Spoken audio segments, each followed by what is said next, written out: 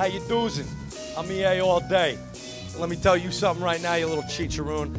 For me, it's become a way of life. You know, EA all day is kind of a persona that I've developed, but in reality, it's who I am. You asked me in the 4th grade what I want to be, I'm telling you, I want to be a pro wrestler. There's nothing I can see myself doing in this world. The Franco's gym, let me tell you something, boy. Realize, realize, realize, all right? We knew that, you know, he was strong on the microphone. I never take myself seriously, and when I'm in this gym, I try to keep a light atmosphere and get after it in the same sense. He's got a long road ahead of him, but, you know, that long road starts with one step, one day. I probably spend more time in this place than my job when I had it and my house that I sleep in.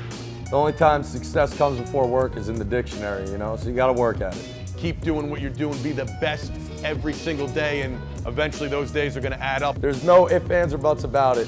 Wrestlers, professional wrestlers, are some of the toughest human beings in the world.